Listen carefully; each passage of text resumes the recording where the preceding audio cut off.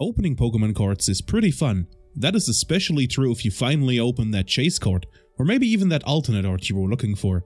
I mean, just listen to this guy. Got a Beldum, reverse, and we got the Lugia V alternate art in German! What? Are you kidding me? Are you kidding me? This can't be real! And while the illustration for the alternate arts and full art trainers is typically amazing in their own right, a Pokemon set consists of much more than just their alternate and chase cards. So in this video I want to cover some of the underappreciated artworks from the Sword and Shield era. So just sit back, relax, and let's take a look at these cards together, shall we? So let's take a little trip down memory lane and start it off with the Sword and Shield base set. Right here we have the Ninetales drawn by Megumi Higuchi, actually their debut card. And even if this is their first card, you can tell that this artist is incredibly talented. I mean, just look at the background, the blue and orange work so well together, as well as the flowers flying around. And you can't forget Ninetales, which is of course the focus of the card, is very well illustrated. And honestly, I'm a bit surprised that this artist hasn't drawn an alternate art during the Sword and Shield era. I mean, just judging by this illustration, they clearly have the talent. But let's move it on to the next card. Here we have a Mawile illustrated by Akira Igawa, who is quickly becoming my favorite artist. I have a lot of cards of his featured on this list, and if you recognize the art style, that might be because this is the same artist that drew the Golden God Pokemon cards from Crown Zenith. What I love about all his illustrations, and this Mawile in particular, is just the dynamic battle stance. They do it for most of their illustrations, and they do it very well, as you're gonna see later on. But just this Mawile, you have once again a beautiful background, the rain, also the waves or the water splashing up, and of course Mawile being the centerpiece of the whole illustration. This is top notch. An honorable mention, or maybe I should say two honorable mentions, definitely go to the Hitmonlee and Hitmonchan by Shigenori Negishi. They essentially share an artwork. You have the Hitmonchan training in the background of the Hitmonlee, and the other way around of course. Really great stuff, love this. Let's move it on to Rebel Clash. Here we have another Ninetales. I promise you that is a coincidence. Similar to the Mawile though, this is drawn by Akira Igawa as well. And this artwork in particular proves that this artist is so incredibly talented.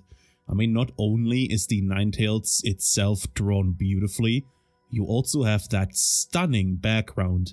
The illustration also perfectly conveys the wind howling around the mountains, and by the looks of things it seems to be a cold winter night. The next card is one of the very few V Pokemon that made it onto the list. Here we have a Milotic V by Ayaka Yoshida. Milotic is a pretty beautiful Pokemon. I mean, you literally have to get your Phoebus up to a high enough beautiful stat for it to even evolve into this Pokemon. And this illustration captures that beauty perfectly. Next up we have this Clefairy, and if you've been around for a while you should recognize this art style immediately. It is of course by the very talented Soso. Soso originally debuted during the Sun and Moon era with Forbidden Light, where they drew a beautiful Avalok. What I really love about the illustrations is that colored pencil look they give them, as well as the ability to make the Pokemon look the most adorable they can ever be. Last but certainly not least from Rebel Clash, we have this Xatu by Sotaro. And while they debuted all the way back during the Sun and Moon era in 2017, unfortunately there aren't that many illustrations by them, which is a real shame because this is also top notch. Let's see. Ah yes, Darkness Ablaze, where the best card you can pull is actually incredibly ugly. So let's look at this Golurk instead, drawn by Anesaki Dynamic. And you know how much I love dynamic poses, and they really come true to their name. This is an incredibly dynamic pose from the Golurk, picking up a really big rock and just trying to throw it at the enemy. This is beautiful stuff. Next up we have the Darkrai, drawn by Nagemisu, who also drew the Raikou V from Crown Zenith. I mean, this just speaks for itself. Of course Darkrai, so you have an illustration drawn at night, and not only that, it also appears to be like a blood moon of some sorts. Really amazing. Last up for Darkness Ablaze, we have another Akira Igawa illustration. Here we have the Staraptor. And do I even need to speak about this illustration? This just once again speaks for itself and cements why he's like my favorite artist. Maybe this should have been the Akira Igawa list. I might come back to that in a future video. But there you go. For Champion's Path, we only really have one illustration that I want to feature. This Victini by Taira Akitsu. This is a really nice illustration, and the artist even went on to later draw the Garchomp V from Astro Radiance, which is one of my favorite trainer gallery cards. Vivid Voltage, so it started off with an electric type Pokemon. Here we have a Zapdos, once again illustrated by Akira Igawa. Like at this point I should just let the illustration speak for itself, because there's nothing else I have to say. This is just stunning stuff from the artist. Next up we have the Lycanroc, drawn also by Anisaki Dynamic, same as the Golurk we featured earlier. And once again, a dynamic pose. You have like the strike in motion illustrated, like the scratch or whatever. You have the moon, of course, in the background, because that is, of course, the midnight form of the Lycanroc. And other than that, once again, beautiful stuff. Last up for Vivid Voltage, we have this Lugia by NC Empire. This is also an artist that is featured multiple times on this list. And while they only debuted back in Darkness Ablaze, I really do hope we get to see an SAR from them at some point. Next up is Shining Fates, and I do have to mention this illustration, like by all means. The Snom by Tika Matsuno. I mean, Snom is already pretty adorable, so you can't really go wrong with any illustration of this Pokemon. There's only one more illustration that I would like to feature from Shining Fates, and it's this Morpeko by Saya Tsuruta. This illustration is incredibly adorable. You have Shuckle, Trumbeak and Morpeko making berry juice out of the berries they've collected. And there is also an Easter egg about this artist. In every single illustration she's featured a Pokeball. Can you find the one in this one? Next up is Battle Styles, the first expansion to feature alternate arts. But since they're not the point of this video, let's look at this Entei instead by Kodama. Another artist that is featured multiple times on this list, and for very good reason, as I'm sure you're gonna see later on. This illustration itself is pretty amazing, but just wait until you see some of the later ones. Next up is this Electabuzz by Hazuno, and this illustration really is on another level. I just love the stance of the Electabuzz, of course the electricity, the background. The Electabuzz just looks like he's getting ready for a boss fight or something. For Chilling Rain, I actually have a lot of cards that I want to show you, so let's get it started right with this Grookey right here. By Kodama again, just like the Electabuzz I just showed you.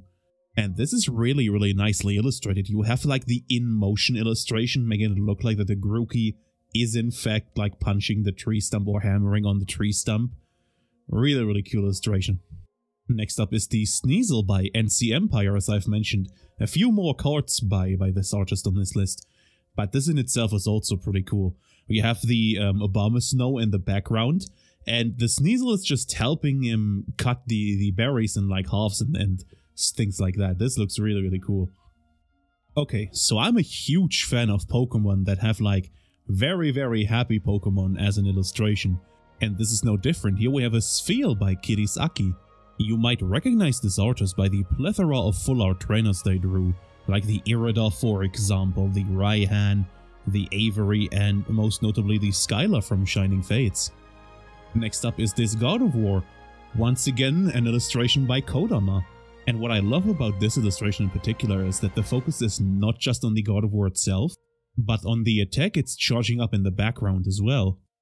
And as cool as this illustration is, this is not the best God of War illustration on this list, so stay tuned for that. But first of all, we have to finish off Chilling Rain with this Gallade, another Pokemon from the Ralts and Curlia evolution line.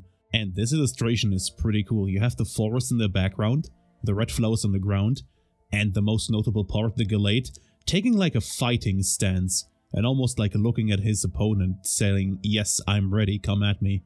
Moving it on to maybe the most thought after Sword and Shield set at the moment, Evolving Skies. Here we have a Jumpluff by Tika Matsuno.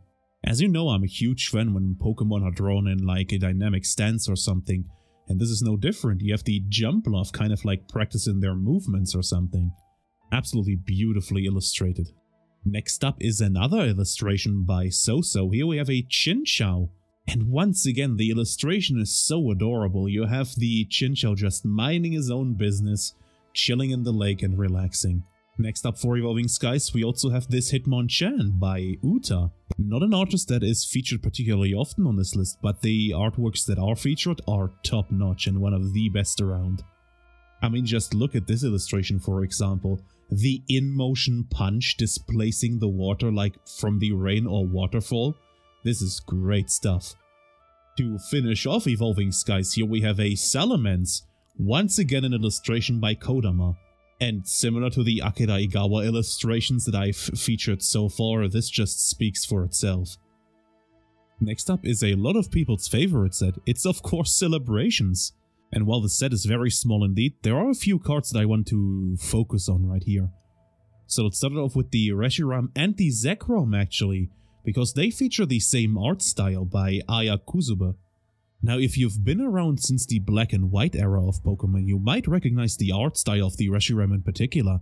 That is of course a nod to the Reshiram artwork from Legendary Treasures.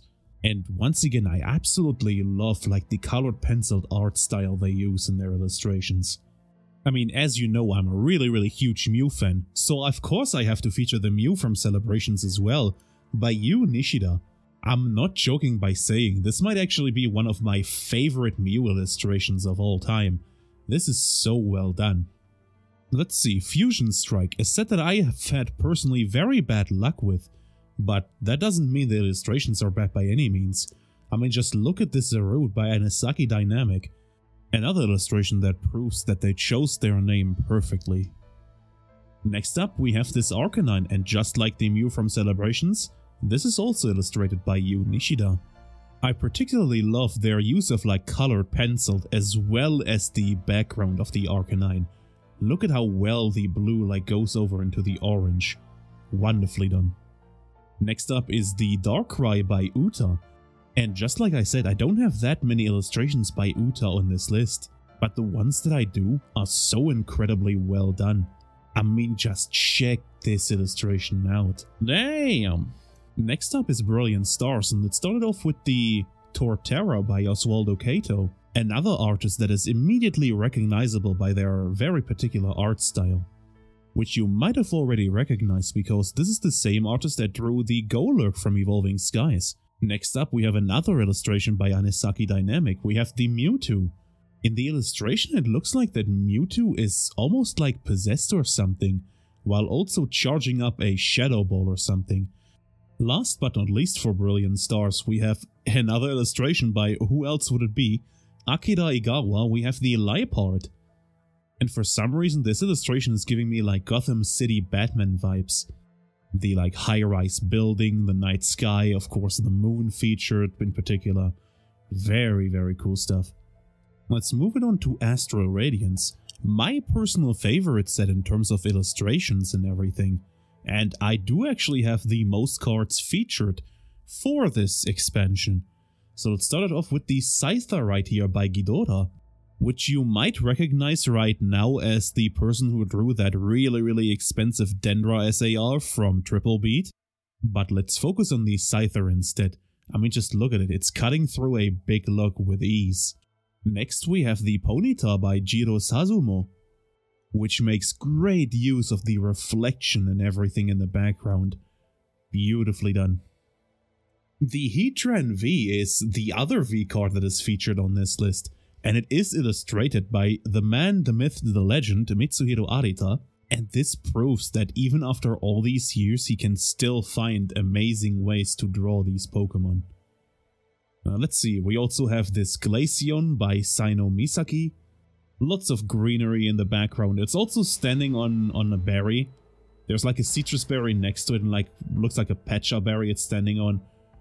Really cute stuff. Second to last we have the Ralts from Hataya. And I still remember when I first saw this card, I couldn't believe how beautiful it was. I mean, the illustration, just look at it, it's so well done. Last up for Astral Radiance, let's stay at the Ralts evolution line. Here we have a Gallade by Atsushi Furusawa. And immediately I had to think of Sekiro. You have the reeds in the background, it's dark at night, the moon. I mean, the Gallade just looks like it's gonna attack our protagonist Wolf and start talking about Ashina in a second here.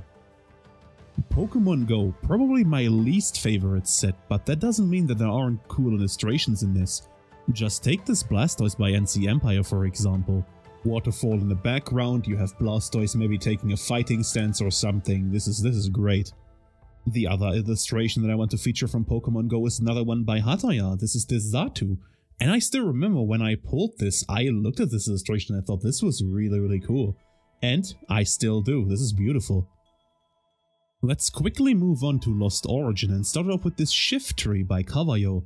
And I can immediately tell the influence of this illustration that went into drawing the Lugia V alternate art from Silver Tempest.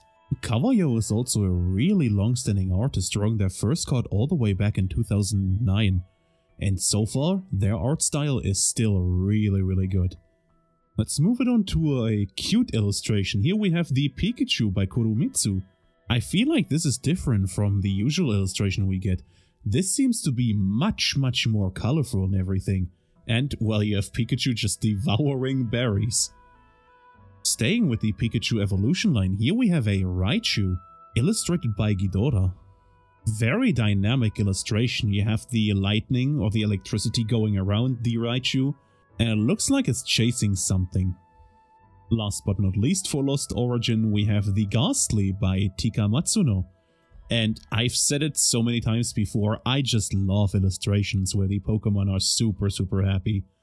And this is no different. This is so adorable. I love this. Let's move it on to the second to last Sword and Shield set, Silver Tempest. And let's look at the Braixen from Licton. For some reason I like this illustration much better than the Evolution Delphox. This is just super cool. You have the fire in the background as well as the smoke. And you have the Braixen with a twig on fire, maybe implying that there has been a fight or something here.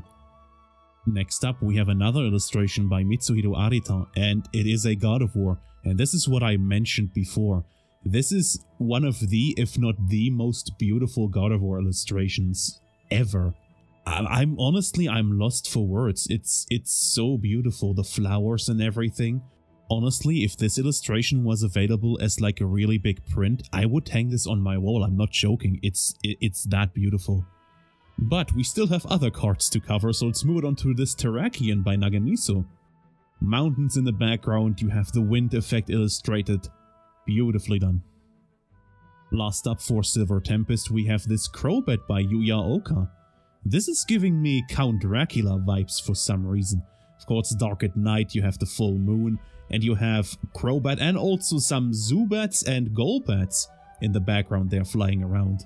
And like a spooky looking castle. Very cool. And to finish this list off, we have Crown Zenith, the last Sword and Shield expansion. And I only want to feature one illustration in particular. It is of course the Corphish by 0313. And I've said it so many times before, I'm gonna say it again. I love illustrations where Pokemon are super happy.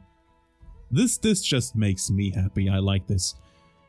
So, I hope I did get to show you some of the illustrations that you might have missed, that you might have ignored or something.